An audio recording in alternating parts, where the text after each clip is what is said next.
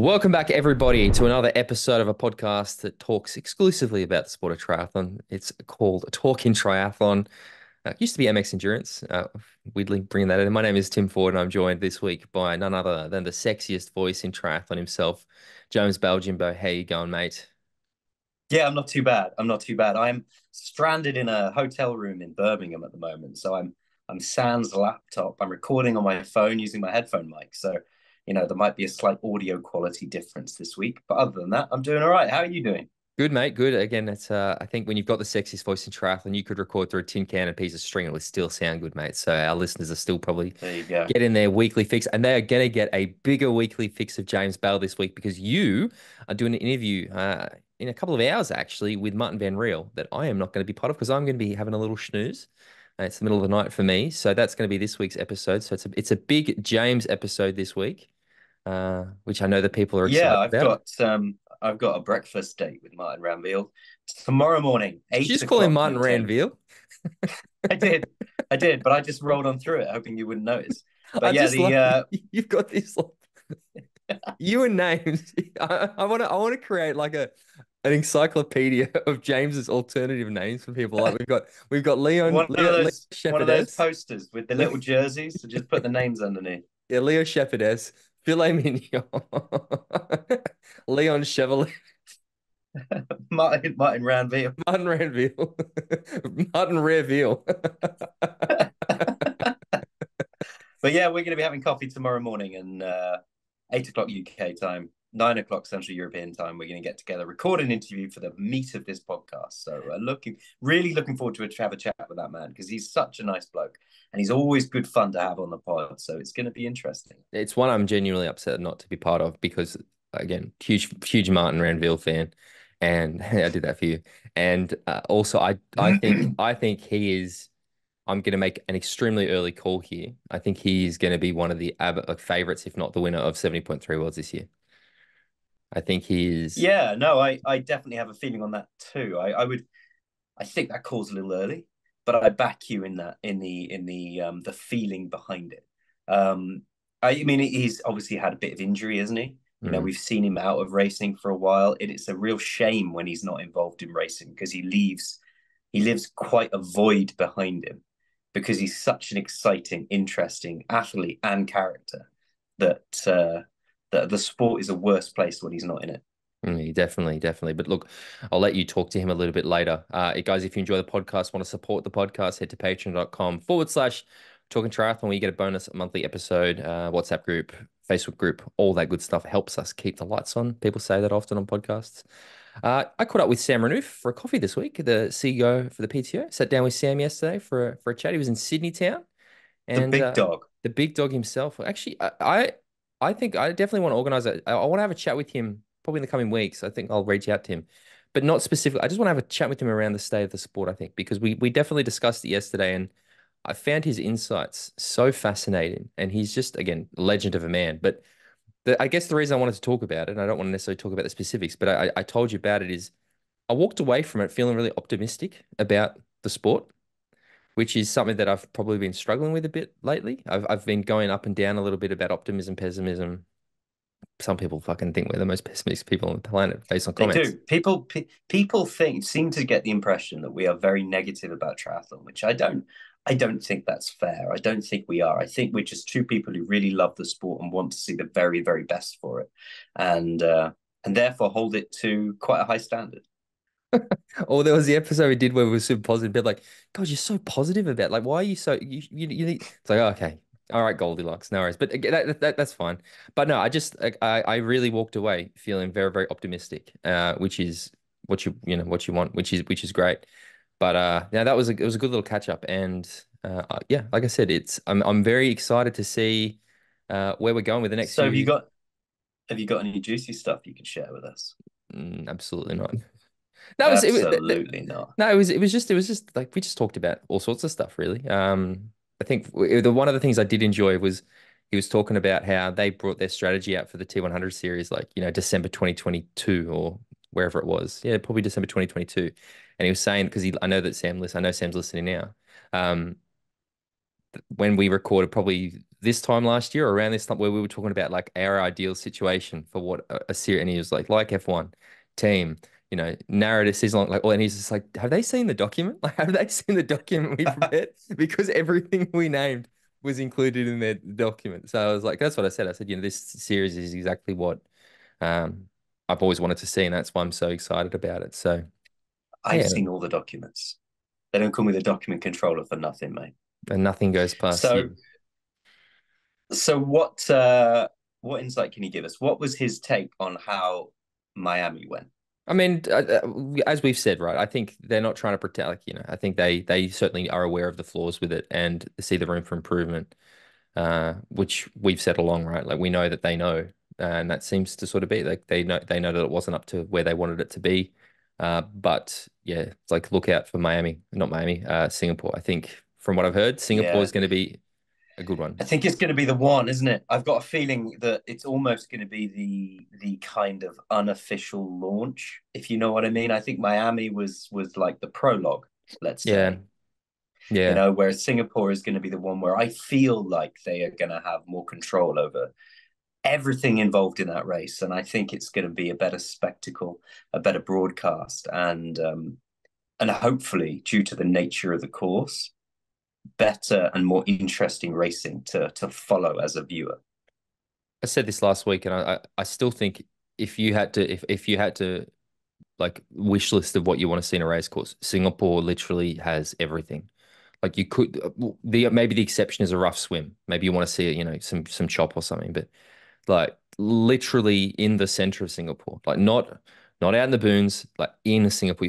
You swim in at Marina Bay Sands. Like if people haven't been to Singapore, I cannot emphasize how well located. Like this race is in Singapore. It's hilly. It's got some really pinchy climbs. It's got some long grinding climbs. It's technical. It's got some real chicanes and stuff. It's hot. It is everything you'd want in a like we always criticize Yeah, World yeah. Triathlon about And their and ITU in the courses are so swim, when the boring. camera pans up to the Marina Bay Hotel, you're going to see the icons of that city in the background as the race is playing out. You're not going to be, I don't know, Ironman Las Vegas and it's fucking 40 miles away. Do you know what I mean? It's going to be right slap bang in the middle of the characteristics and details that make that city stand out. Yeah, I've said it before, and I remember last year because I did the age group race there and swimming, and I'm like breathing, looking up, and there's Marina Bay Sands, and I'm just like, what is it? How is this possible? Like, how is this real? And even forget like Singapore is my favorite city on the planet to run in. Like, I have this loop I do in Singapore. Every single time I go to Singapore, I do this run loop. It is my single favorite run loop that exists.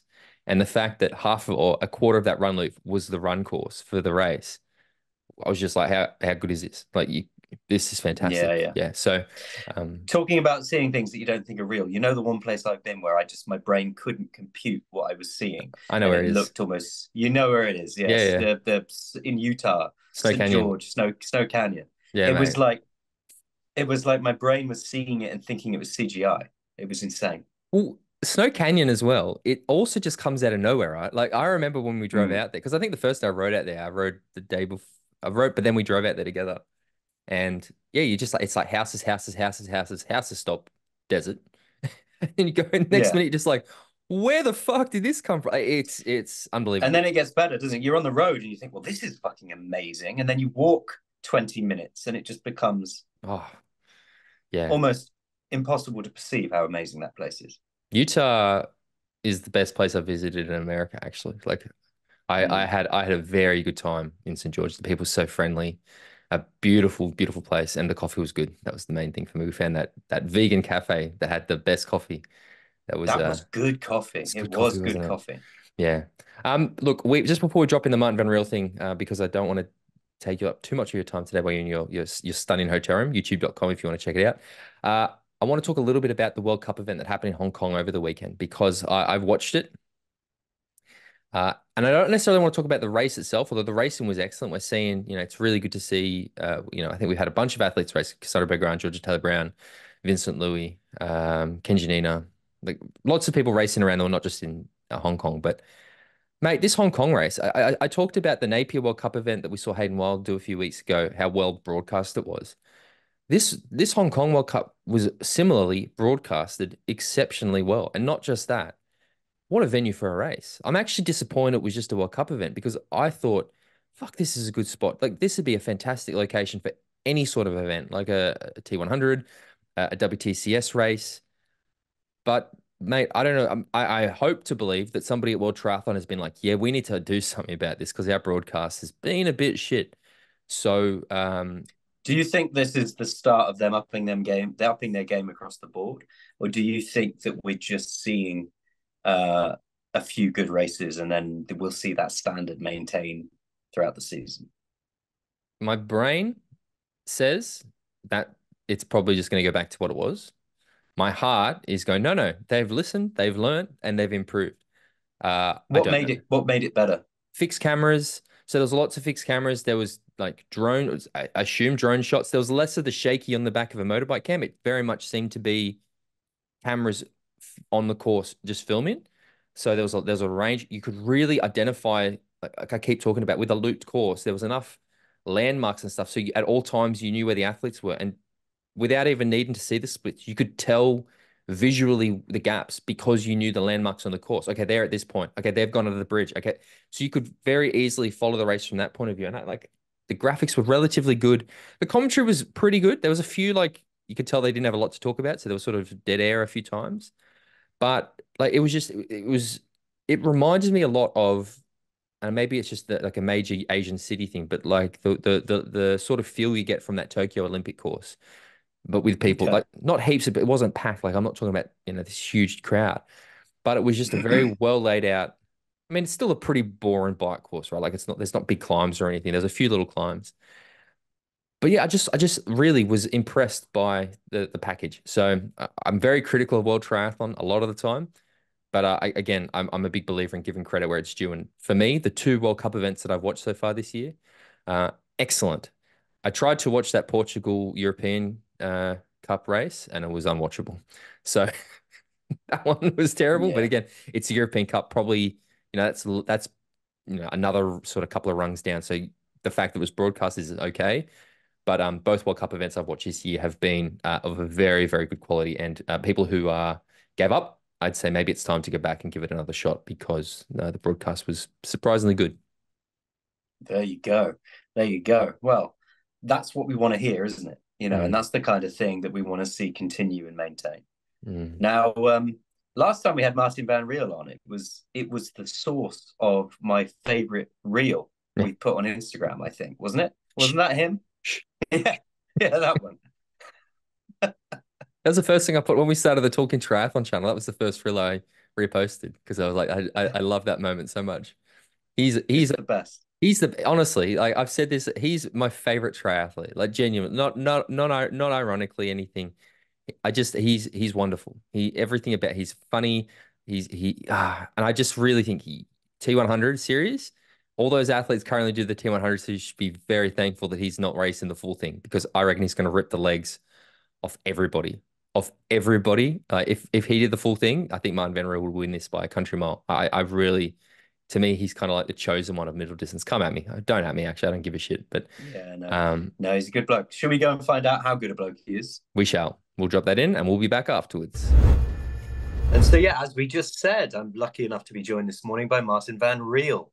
He is a two-time Olympian, four-time 70.3 winner, and is currently aiming for the Olympic Games in Paris. How are you, Martin? Yeah, I'm good. I'm good. Early morning here, so I will maybe need some time to warm up a little bit, but no, I'm feeling good. It's been a weird season up until now, and it's gonna be a Yeah, weird yeah. season, I You think. know But why you need time to yeah, warm up, don't you? Because you say it's an early morning. It's because you've skipped your run session you were going to do before we had a chat, and you stayed in bed. So that's why you need time to warm up. come on, don't tell the listeners that, eh? They're all gonna think that I have zero discipline. No, sometimes staying in bed is the good option. I think this morning it was. I'll do it Yeah, after. yeah. So how's life? How's things treating you at the moment? Um, yeah, pretty good. I mean, I'm feeling really good, like physically. I've had a really good winter of training, so I think that I'm back at the level, like my highest level I've been, which I think has been the summer of 2021, when I came fourth at the Olympics and second behind World Triathlon Championships leader Christian Blumenfeld. So yeah, like I think I'm really close to that level, but then the cancellation of Abu Dhabi actually threw like a lot of things at me that now my qualification got a little bit more difficult, and I had to reschedule a lot of the year, which is pretty frustrating to be honest. Yeah. um, Especially knowing that I'm good, but yeah, I haven't shown other people that I'm good, so that's the difficult part of it. So Yeah. So when are you looking to get that final decision made? When's that going to happen? so yeah, the decision is just going to be like the federation can basically just choose who they want to pick, and Jelle is already qualified because we had criteria, but I didn't make them because my 2 last years have been pretty terrible with my ankle injury, and Yeah. we had to do 2 top 8s at World Triathlon Series, which normally for a healthy me that wouldn't be very hard, but I came actually even still ninth twice, but Yeah. I didn't make the top 8. um, so now the federation can basically just choose who they want to take for the other spot. So Jelle is qualified in the men. And I have to say the third guy right now is a big step under both me and Jelle. Like he's 99th on the world triathlon ranking, but he's a good runner. So like it's not impossible that he does like maybe around the 10th place on the World Series. Um, all of a sudden. So yeah, then now I was planning to only do Cagliari, but if I would have a flat or whatever, the federation told me, yeah, you have to prove yourself this year. Um, And Abu so Dhabi now would I have been had to, really helpful for that. yeah, that's Yeah. what I mean. Like if I have Abu Dhabi, I could put that to bed and like have a good result there and just focus on Cagliari. But yeah, now I'm gonna have to do Yokohama as well. Um, which I obviously like racing, but I think it's not ideal towards Olympics because I'm going to do uh, Yokohama, Cagliari, and then I'm gonna throw in a T100 2 weeks after as well. So Love yeah, to hear that's it, mate. Love to hear it. I mean, because uh, things were tracking really nicely for you, weren't they? With your sixth place in Rio, fourth place in Tokyo. You know, you proven yourself at the middle distance as well. Because I think if you're training well and you're racing well at the Olympic distance, that translates nicely to the 70.3 distance. And you're 4 for 4 at the 70.3 with 4 races, 4 wins. But then you went and you've got yourself an ankle injury at Leeds in, mhm. was it 2022 or Yeah, 2021 you did that? 2022. 22. What was that? Because it wasn't as cut and dry as like a broken ankle or something like that, was it? It was a bit more interesting. No, yeah. So yeah, I basically just twisted my ankle. Like Leeds that year, it was in the park, and the finish was kind of weird. I was already complaining a little bit about it before because it was basically 1 kilometer at maybe 5-6% downhill, um, leading into the finish line. And then, like if you would let yourself fall, I could see it because I was running with the stride sensor and I was going like 31 or 32 k's an hour, I think, when Oof. I fell. Like I was just, Oof. I was just leaning in, and so yeah, that's basically comparable with a running, with a cycling crash. Sorry. Um, and in the blue carpet, there was like a little hole under it. And actually, Tommy Zafiris did tell me that the day before that there was like, yeah, just a little hole, but because you came with so much speed, I just completely twisted my ankle there Oh, and mate. rolled over. And actually, my first reaction, I think you can see it on the finish line photos, is that I really braced my shoulder. Like I felt like I broke my collarbone or my shoulder. Um, and they had like um, a wheelchair ready at the finish line, so rolled me off. did some tests, and like I started feeling that shoulder. Well, it didn't seem too bad, and then I got up out of the wheelchair, and all of a sudden I felt that like I could barely support myself on my right ankle. So was it one of those? Wasn't one of those moments where you went down and it was instant ankle pain? Your body, basically, the human brain's an interesting thing, isn't it? It prioritizes pain. So because you Yeah, thought you'd done your shoulder, that was where your focus was, and it wasn't until you'd got that release from your shoulder and stood up that you realized you'd hurt your ankle. yeah, indeed, indeed, and even then after that, like, because 2 weeks after these, I still did one of my ninth place results actually in Montreal, with a pretty good race, and yeah, like it took me a couple of days before I could run again, but then I could run again. So I thought in the past I actually twisted my ankle a couple of times, and usually I could run on it after a couple of days again and just resume training. But then, yeah, like I did that race still, and it was always okay. So the pain was not very bad, like maybe a 3, 4 out of 10. And the people around me were saying like, yeah, like it's probably normal, like it's just like a tear in the ligaments. It's normal that it will hurt for a bit. So I kept running on it, kept running on it. Went on altitude camp. I was doing like 100K weeks, 100 kilometer run weeks. And then all of a sudden, one run in Fontremeux, um, I just couldn't go anymore. Like towards the end, I couldn't go anymore. It was really sharp pain all of a sudden, and I've had some fractures before, and actually I immediately knew it. I still didn't really say it, but the next morning I tried to make one running step, and I couldn't. Like my Yeah. body wouldn't let me make like one running step, and yeah, had to go for a scan, and obviously it turned out to be a lot worse than some torn ligaments. Yeah. I've been there. I broke my ankle in January 2021. 22? Yeah, January 2022. It's a long road. It's a long yeah, road, yeah. when you're trying to deal with that, because it takes so much weight. And like you say, they're tricky things. They can make you think they're getting better. You can go for a run, and then suddenly it just Mhm. gets worse again, and trying to get those ligaments better. And did you have a fracture? Was there a fracture in there?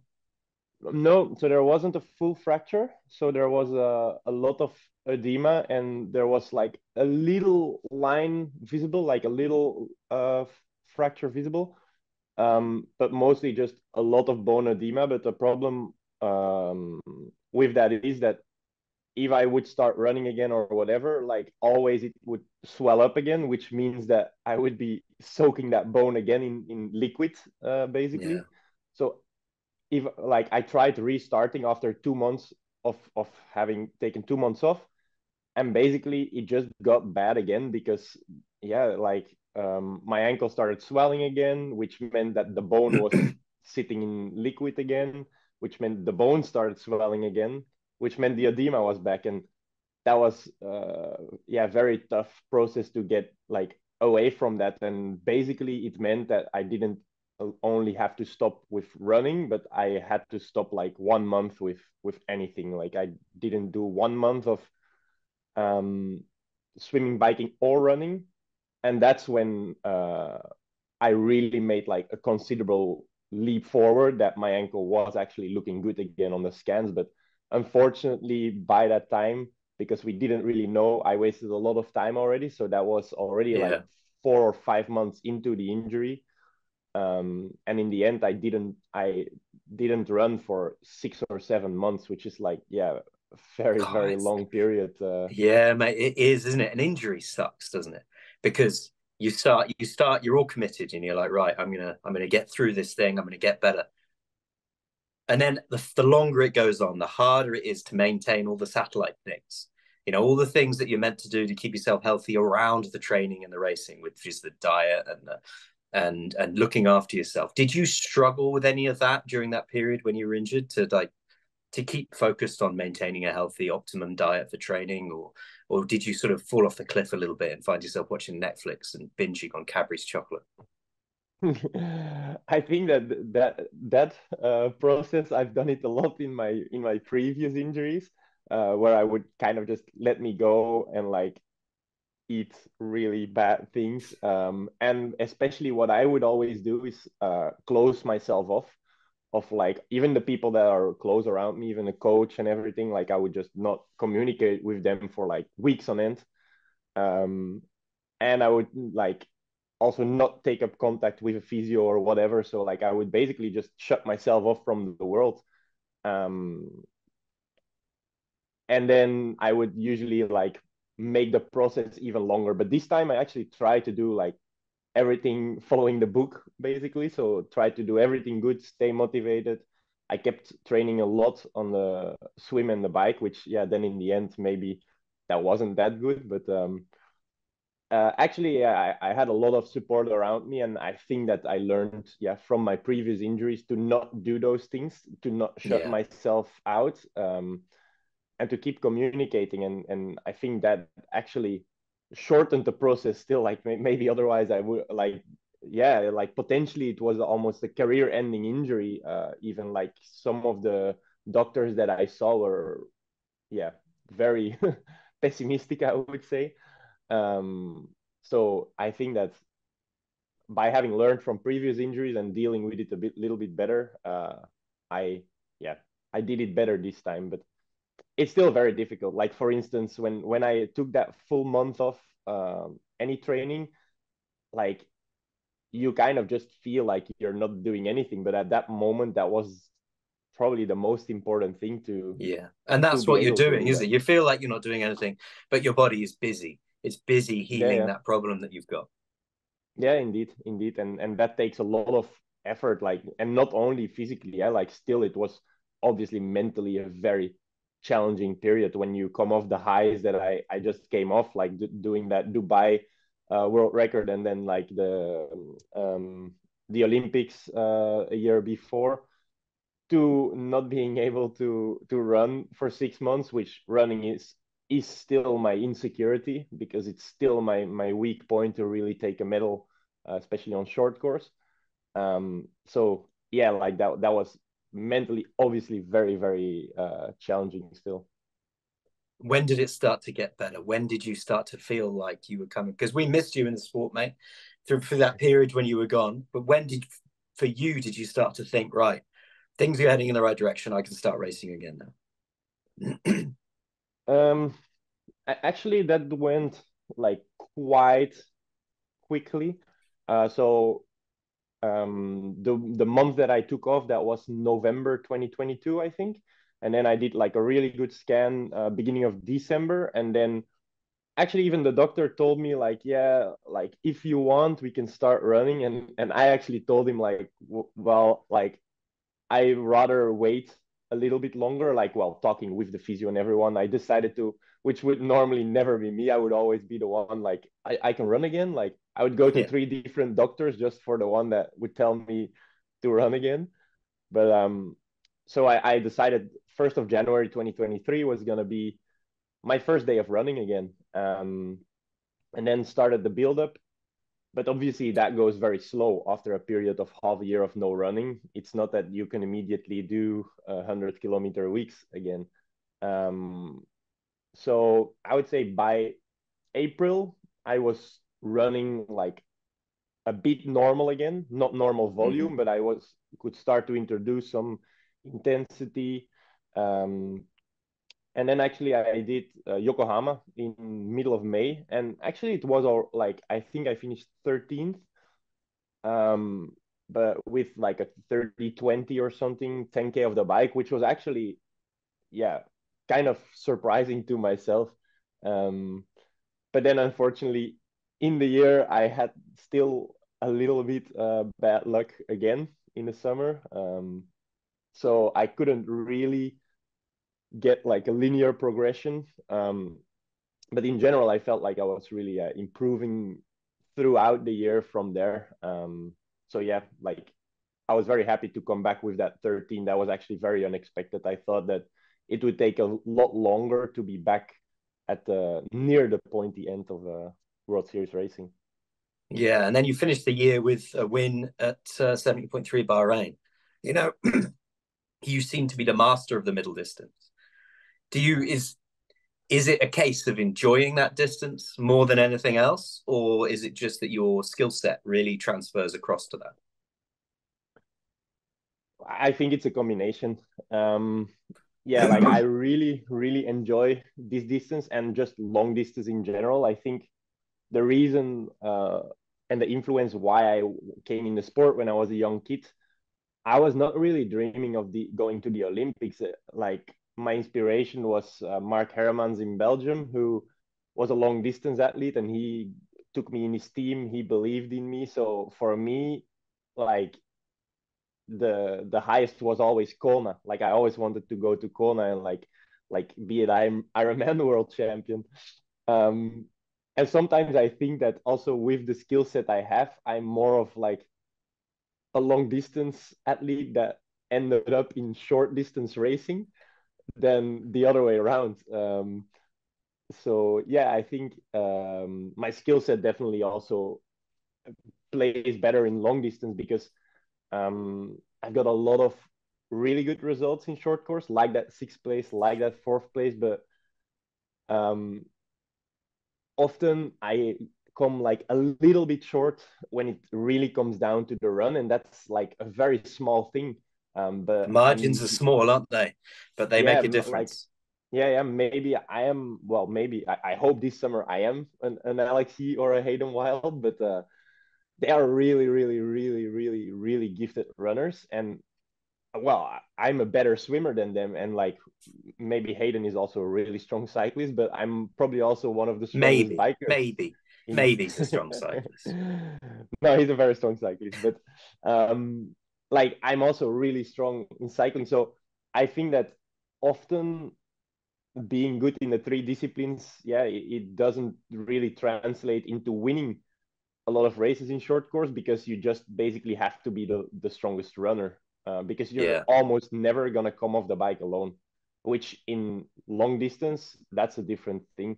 And I think that I can be one of the guys who, yeah, even the strongest of the strongest Uber bikers, I think they will have difficulty dropping me on the bike. And if I'm there on the run, like, I mean, I'm still one of the best runners in short course as well. So, Yeah. The yeah, problem is with the short course as it is like you say, even the strongest of the strong bikers, you're not going to drop a peloton that big that's trying to chase you down. You're not going to get that buffer to really give yourself a comfortable margin on the run. I mean, let's assume you're going to Paris for the sake of this conversation. You've smashed it out of the park and you've been selected, which I think would be the sensible thing for your federation to do. You're in Paris. How much of a buffer do you need over a runner like an Alex Yee or a Hayden Wild in order to say, right, I'm in with a shot here? I mean, I hope that like I said, I've been feeling really good on the run, so I hope that I can really close the gap towards this summer, and I hope that we can come off the bike together. But Shoulder to ideally, I would shoulder, mate. That's what you want. ideally I would say um, 30 to 40 seconds. I think that a good Marten Van Riel with 30 or 40 seconds can definitely do it. And I would even say maybe 10 seconds. But the fact is that they have to work on the bike because I know that I can produce probably a very similar run if it would be just a 200-watt bike or if it would be like a knife between the teeth, super hard bike. I can probably produce a very similar run. Um, I think especially Alex, for instance, struggles more with that, and a lot of the other athletes. Again, Hayden, I think is more of a gritty athlete, so he'll probably also still be able to produce a really fast run. But I mean that is the problem a bit with the Paris course, though, that like it seems maybe like easy for people to hide. So yeah, I think that 30, 40 seconds, I think, and if they have to work, then I think that that could be enough that the medals would come from a front pack. But then I still have to beat the front pack guys as well. See, you've just got to make them suffer on the bike, mate. You've got to make them suffer like they've never suffered before. Yeah, I mean that's the plan. Huh? That's the plan. But That's the plan. unfortunately, they produced a course that that is, well, it's a very good venue. It irritated me a lot last year when all the athletes were saying how good the course was. Though the course is actually, I think the course in Paris is really a stupid course. The venue is really nice with like all the landmarks, but yeah, they probably produced the most sleep-inducing bike course possible. I mean, uh, yeah, I mean, I think it's a course that's been designed with the audience in mind, isn't it? mm, From a location perspective, not from a purist of the sport perspective. You know, they want panning shots of all the icons of the city, as opposed to trying to produce the best racing possible. Where do you see the flaws in that course? I think mainly that there's just nothing challenging. Like there is no elevation, pretty much. There is no difficult corners because and the roads are like 5-6 meters wide, which just all makes that a group of 30-40 people that are not even really working together is just going to roll up to like 50 k's an hour and keep rolling 50 k's an hour, and it's going to be really hard to get away with a really small group.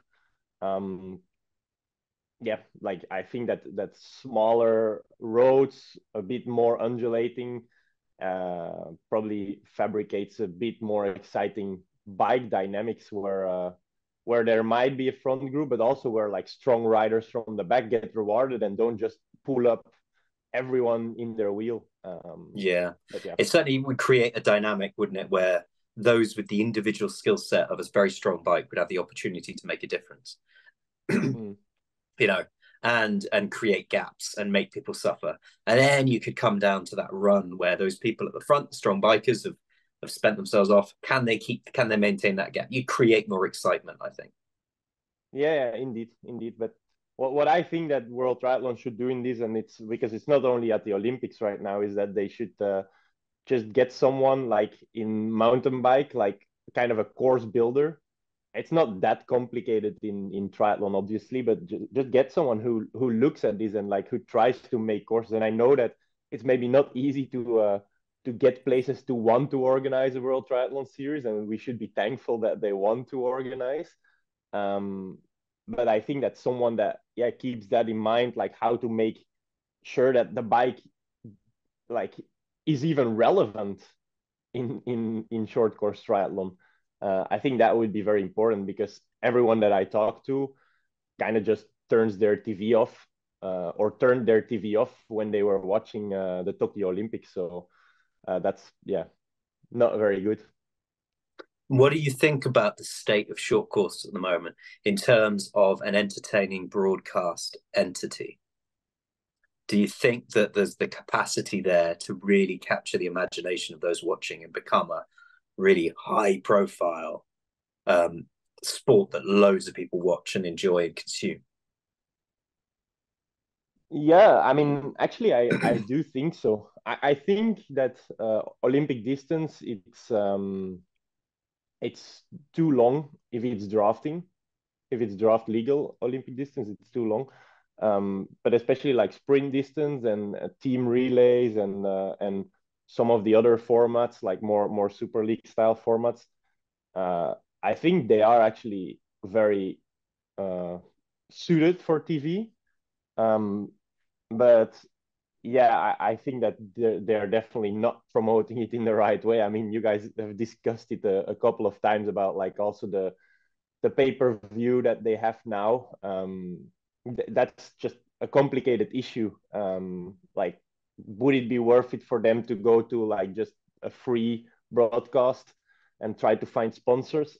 I personally think so, but I like don't have it in hand, and I don't know. But I do think they have the really good product for TV though, to really speak to people that don't follow triathlon. I think that also always in the long distance, it's more difficult to be honest. T100 is trying now, and I'm part of it, and I really hope that we can succeed there as well because I think they have all the right ideas about like broadcasting and everything. Like I know Miami was not the best start maybe, but like they've got the good ideas broadcast wise, and like they've got those connections with Warner Bros. Um, but I'm also sure that short distance actually does have like the product, but it Yeah. seems like they can't get it out. So No, I mean, look, we see. I think what we see from Super League shows that really exciting short distance racing can be created and can be broadcast in a way that excites people. I think what we don't see from World Triathlon is them really using the tools that they've got to really Mhm. create that package that makes people sit up and pay attention. It's like they are making triathlon broadcasts simply for the connoisseur of triathlon, as Yeah. opposed to trying to capture an outside audience. Mhm. Yeah, I think that also it's the same with like all their rankings and whatever. Like I think they should just need someone to give it like a big, maybe someone that is not involved in triathlon, just give it like a big makeover and like Tell me about it. point out like what is relevant, like maybe we keep some of the rankings, but maybe just talk about like one ranking. Yeah, make Like it user like friendly, make it consumable, make it so that someone who doesn't have a clue what they're talking about can look at it and go, "Oh, I yeah, understand that." because now one athlete is like number 10 on this ranking, 15 on this ranking, and 34 on this ranking, and you're like what's going on, like no one knows what's going on. I think that would make it, yeah, a lot more easy also if you want to produce like the season narrative as well, where like, yeah, I think they're trying too hard with all these rankings and they're just making it so complicated with it. So transitioning across, you've already mentioned the T100. The 70.3 distance is where we see you shine. Tim Ford has already picked you to be 70.3 world champion this year. How do you feel about the T100 as a distance before we get into the actual organization and the series itself? I mean, obviously for me, it's a really good distance because I'm until the Olympics, I'm focusing mainly on Olympics. Like I already dropped it before, I'll do a T100 before Olympics already. But yeah, it's kind of closely attached to Olympic distance. Probably more so than to real Ironman distance. So for me, that's obviously good because it means that I need to less specific training for that event, and I can probably like switch over a lot easier. Whereas if I would go and do an Ironman or a challenge, like a full challenge race, like I would probably need some months to transition to it. So right now for me, yeah, I think it's the ideal format. I want to try full distance as well as at some point, but I don't know yet if I will be good at that. So watching the race in Miami, we saw some high quality racing from some very good athletes. Magnus Ditlev obviously coming out with the win. Sam Long chasing his way up back through the pack. Alistair Brownlee doing what Alistair Brownlee does. He's off the front and then he explodes and falls back to fifth. Luckily with no injury this time, it seems. Mm. Just bonking on the run and falling back to fifth place. Where would an on form you have been in that field? Do you think you on your day you could have been racing at the pointy end of that one? Yeah, I think yes. Like obviously it were very specific circumstances there, so like it looked very hard race. It looked like a very hard race, but Hot as yeah, fuck I as I well, wasn't think it? yeah, like crazy. I think that yeah, I think that I could be there on the bike with the guys in the front. So then it would come down on the run, and um, yeah, obviously watching the times were slow on the run, but that's obviously because of the heat and the humidity. I did one race last year as well in Brazil, and I also expected to run a 110, and I think I run 115 just because of the heat and the humidity. But yeah, like I believe that I can beat anyone in middle distance, and yeah, like I want to prove it, and I want to prove it soon. So I have a lot of big opportunities this year, and that's exciting. I respect all the guys a lot, but I won't respect them during the race. I will try to beat them. Absolute smash fest, mate. Love to hear it. So, the T100 as a series, you've already mentioned that you hope it succeeds. You've got a lot of time for what they're trying to do. What do you think about the mechanics of what they're trying to do so far? Miami, you've already mentioned it probably wasn't the greatest start. Where do you see the improvements coming, and how do you see those improvements coming? Well, I don't really know, but I think hearing from some podcasts and from what some people were saying, that the broadcast wasn't in their own hands or something in Miami. It was like kind of a package that they had to use the NASCAR broadcast, which maybe it doesn't really show their capabilities yet towards what the next product is gonna be.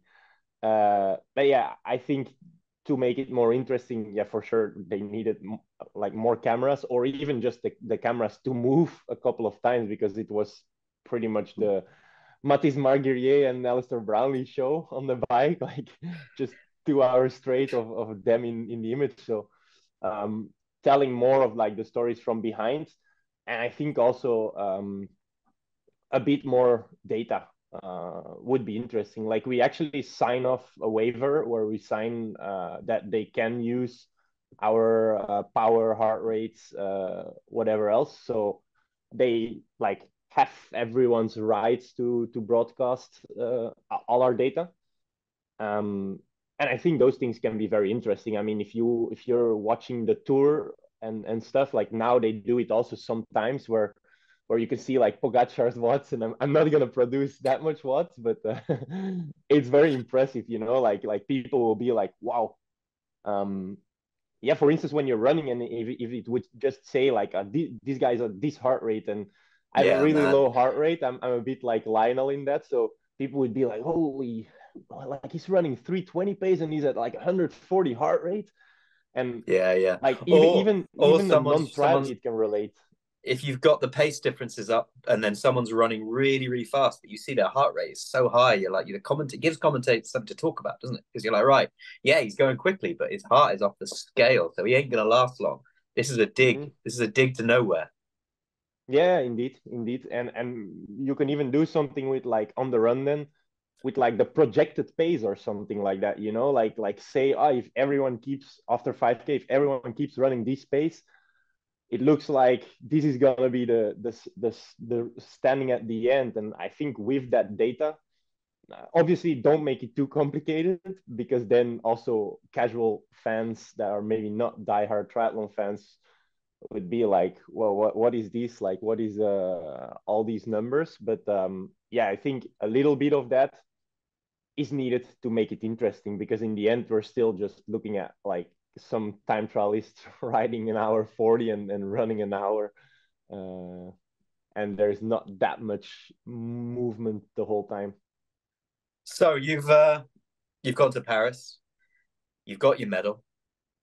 Where does your focus switch to then? I mean, are we going to see you flick over and focus on the T100 series? Is that focus going to be the 70.3 worlds? Where's your emphasis for the rest of this year? No, And will actually we it's and will we ever see you race short course again? I think that I might have to disappoint Team Ford, but like my focus is definitely on T100 after the Olympics, and I have my spot for Taupo for 70.3 Worlds, but I'm not 100% sure that I will still make it there, because it's gonna be like a very rough period. I mean, I'm gonna have to do at least 4 half distance races still, well, T100 races after the Olympics. Like I'll have to see what I have still in the tank, because obviously it's gonna be a very hard build up towards Paris, and then doing those 4 T100s.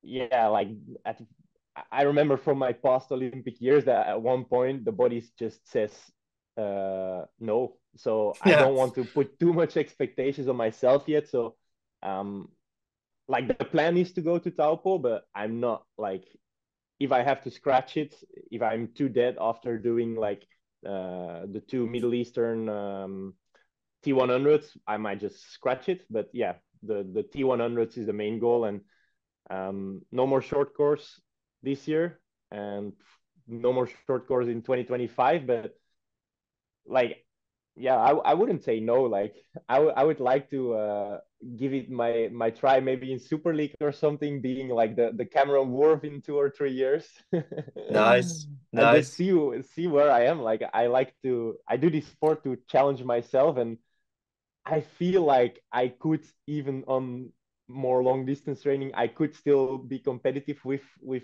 short course athletes. Like, I'd like to try it as well. I'd like to give it my best Wharf impression. Nice. So if as the year progresses, if things start to get overloaded, it's the 70.3 worlds that will be cut and not any of the T100 races. No, I mean, I also signed a contract with T100, and it's basically, well, together with Olympics, it's my main goal for the year, Yeah. um, to end good in the ranking. So yeah, I don't have the luxury to scratch races as well, because I'm only gonna do 5 races, so I can only have one bad result. Um, so no, I like, yeah, I think that for me now in this year, it's more important to do all the T100s, and I'll have, maybe in the next years I'll have the opportunity to combine it easier with 70.3 worlds. With, like, I have it in the back of my mind. I hope that I have the energy to do it, but like I am thinking to myself to not put too much pressure on myself. Yeah, uh, to do it now already. So, like in previous years gone by, before the T100 existed, someone in your position who, this would be your, if you, when you get to Paris, we'll use the word when you get to Paris, you race Paris, that's your third Olympics. You've seen success at the middle distance already, and we're probably going to see further success at that distance. The question would always be, when you're going to go long, when you're going to go long, when you're going to go long, and when you're going to do an Ironman. Now, with the T100 existing as it does, do you think we're going to see less of that question to athletes like yourself because there's an opportunity to race that T100 and find success there? Do you still feel the pull of racing a full distance, or is it less important than it was? I honestly still feel it, because what I said in the beginning, that like the reason why I got into the sport is because of Hawaii, because of winning an Ironman, So it's definitely still a goal in my career as well. But yeah, like, I'll also look if T100 this year succeeds in their goal, and they'll be around next year for sure as well. So like, yeah, that's an ideal circuit, and a crazy opportunity for me, like, both financially, but also just the fact that I'm racing multiple times a year, the best in the world. That's what I do triathlon for. And Yeah, man. like you said, I won for 70.3s, and actually I did take some decent scalps there, but like, it's usually 2 3 world level guys, and even some of them, like the that I did in Brazil last year. Like, no disrespect to the competition, but like, there was no one in the top 30, I think, from the PTO ranking. So like, that's not really what I do triathlon for. Like, I can No. probably pick my races and win 10 70.3s next year, but I want to raise the best, and that's what actually really excites me about T100, that we get the opportunity to raise the best multiple times a year, where that was in long distance only the fact, yeah, some years ago, in Hawaii, and maybe 70.3 worlds. And I'm actually, that's one of the things that I'm a bit, but I hope that T100 can keep going. But it's one of the things that I'm a bit concerned about for T100, if those guys that finish 10th, 15th in all the PTO and all the T100 races, if they will have that same motivation, because if you're finishing always 10th, 15th in a T100 race, those guys maybe rather go and do their races to Dutch competition and take their wins in smaller races. But like if you frame it well, if you market it well, like people thought last year in Brazil that it seemed like I became the world champion for the Brazilian people. So like, if you frame it good, like you can make every win seem like you just won the world champs in triathlon. Yeah, it's all about traction, isn't it? The T100 it's a juggling act at the moment, trying to retain that talent without Mhm. trying to feel like they're trying to bully their way onto the circuit. I can imagine the situation they're in, and they've probably got a roadmap where in 4 or 5 years they'll be looking to say, right, we've got a captive bunch of athletes now that aren't going to be racing outside this series. That's Mhm. presumably the where they're heading. Um, it sounds like the enjoyment's still there, mate. It doesn't sound like you've lost any of your enthusiasm or vigor for the sport. No, definitely not. And I think that's also the exciting thing about the long course and the T100 now and Ironman later on. Like it's kind of just opening a whole new sport almost. Like I'll have different opponents. I mean, some of the guys that I'm racing now will likely join me next year as well. But yeah, it's just so exciting that there's so many different races, different, and I think we're really well more in long distance than short distance. I think we're in like almost the golden times. Like even Ironman T100 is kind of forcing Ironman to also step up its game, and I think that's something that we can't forget because I like a lot of the athletes, especially in the beginning of the year, were complaining a little bit about T100 and not being part of it. But you can't forget that they also pushed Ironman into having the Pro Series, having more prize money, and for sure, yeah, like this is just elevating the whole game in long distance. So I think it's just super exciting times in for the athletes. There we go. Well, I think the last point I want to end, the point I want to end on is, you've had a fourth place and a sixth place at the Olympics. That form is building. If your national federation is listening, give you the slot, give you the opportunity to focus on Paris without having to fly around the world chasing qualification criteria. That's I think is the sensible decision. Yeah, I mean, I kind of agree. I know that I have to show some kind of form, but yeah, we'll see. Like I'm gonna have some talks with the federation, and I hope that if I do a good race in Yokohama, I don't have to go to Cagliari, and I can just concentrate on this summer. Cool. All right, mate. Well, it's been an absolute pleasure. Thanks for coming on. It's always a joy to have you on and have a chat because, like I said before, your enthusiasm for the sport is tangible, and it's been a pleasure talking to you. Thanks for calling me. Cheers, mate. Take care. See you. Bye bye, James. Mate, thank you. Thank I you for doing fucking the nailed Lord's that, work. didn't I? Always, mate. I know it's Yeah. nice. It's nice to know that I can leave it in your safe and capable hands, and you'll deliver the goods, as always. Yeah, I think always a good bloke to talk to, and I'm very sure that we came up with some interesting topics, covered them all proficiently, and signed off in a way that will leave people with a lasting glow for the rest of their days. It's it's no news to people who have listened for a long time that I do not listen to triathlon podcasts except for Joe's. But even when you do, like, I never listen to your Taylor Nib interview. I still haven't listened to. I am going to listen to this one just because it's, as I sort of said, I'm sort of gushing over it. I'm a huge MBR fan. No, I'm keen to listen. And again, I do appreciate you doing it. You're picking. I'm not here next week. I'm away for a Phoenix event, so you're going to be doing. Is Andy Horsfall Turner is going to join you on the podcast? Be the Yeah, Andrew Horsfall Turner is going to come and join me as the co-host, and we're going to talk about all things that are happening that week and in the future.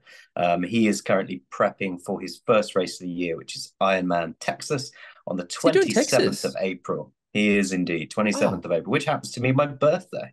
It's going to be a good few weeks, right? Because we've got Texas. Oh, sorry, happy birthday for then. Uh, there's Oceanside, so you'll be able to preview Oceanside, which is a race we sort of touched on. But I always am fascinated to get a pro's insights into how that race is going to go. Yeah, you're going to send me your picks for that race as well, aren't you? Okay. Oh, so we who? can include you on the. Taylor Nibb for the win. Tamara Jewett in second. And I can't remember off the top of my head who's in third, but they'll do. I'll update. And then I'm going to have for the win, Yella Gaines is going to win it.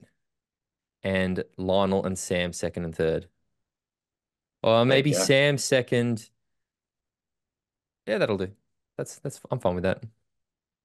Fair enough. But I think Yelly Fair wins by a enough. country mile. I think Yelly's like, Cool. so All right. Yeah, so we'll have a good old chat about that, and so next week's show will be worth a listen. yeah. Again, it's I appreciate I get a week off to go and kill myself for a week, which will be fun. Look, thank you guys for listening, James. If people want to find out more about talking triathlon, all that good stuff, what do they need to do? Yeah, if you want to follow Tim, he's at T414 on Instagram. If you want to follow me, I'm at bale.james on bale.james85 on Instagram. Follow us on any social network. Have a look for us. I think we're at Talking Triathlon on Twitter. Nope. No, at Talk Triathlon on Twitter. Yep. At Talking Triathlon on Instagram. You can join the Patreon group, which gets you access to all of the social channels, the Facebook group, the WhatsApp group, gets you the bonus episode. And the WhatsApp group is a good crack, man. It's a great, friendly, welcoming place. You know, there aren't many online forums that I enjoy, but our WhatsApp group is good fun. It is good. There's a few pros in there as well, which is cool. Actually, yeah, I spoke about Hong Kong. Pro coaches as well. Yeah, one of our patrons actually raced Hong Kong, Emil Holm, who I think was 10th, I think off the top of my head. But Emil, who was one of our patrons, was racing Hong Kong. So well done, Emil. The other thing I did enjoy putting up this week on the Instagram, so if you haven't, go to the Talking Triathlon Instagram, was I took that photo of Christian running on the treadmill doing his test, and I photoshopped in the screenshot of us. I've decided I'm gonna, as an artiste, I want to do like a series of like weird places triathletes listen to Talking Triathlon, and I'm gonna just find a bunch of images. Did you like my repost of it with the addition of the Mission Impossible music? I did very much. I know you were tickled pink by that. You said it, and I think it's funny that even the screenshot that I chose completely, like, I literally just opened it up, did a screenshot, but it looks like we're looking at Christian on the treadmill, to like we're actually talking at him.